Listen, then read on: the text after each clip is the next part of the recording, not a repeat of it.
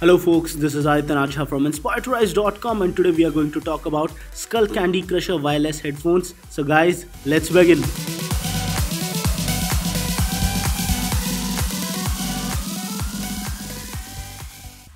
The Skullcandy Crusher Wireless headphones are a pair of Bluetooth wireless headphones that can also be used along with an aux cable. The build and design of these headphones was good, but the size of the ear cup is limited.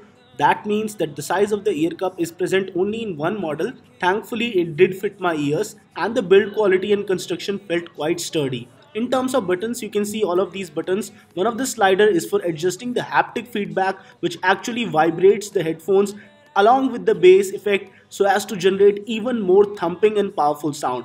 Other than that, you have the volume plus minus buttons and the play pause button. There is the Skullcandy branding, and overall it does look like a solid piece of audio equipment. The headband is made up of stainless steel, and on the bottom of these headphones you get the 3.5mm jack for aux input, and you also get the micro USB port for charging these pair of headphones.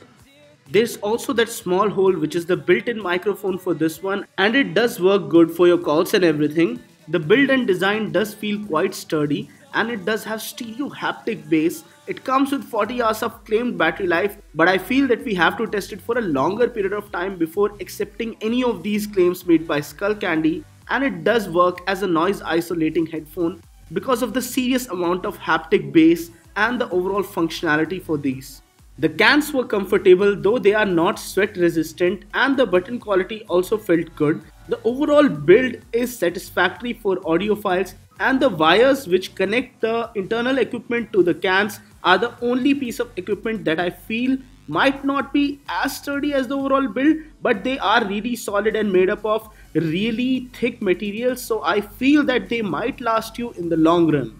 The Skullcandy Crusher Wireless headphones would retail for a price of around 12,000 to 13,000 rupees, and for such a price, I won't recommend these headphones to normal people, but I would recommend these headphones to people who are bass lovers, who really enjoy bass heavy tracks, and who like that extra added punch of bass in everything that they hear.